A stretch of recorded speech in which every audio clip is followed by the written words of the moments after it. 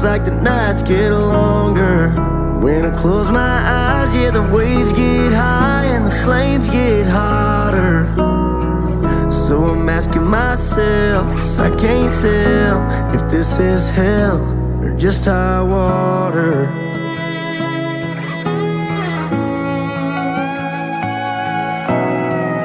Is the tide gonna turn or will it keep on rising?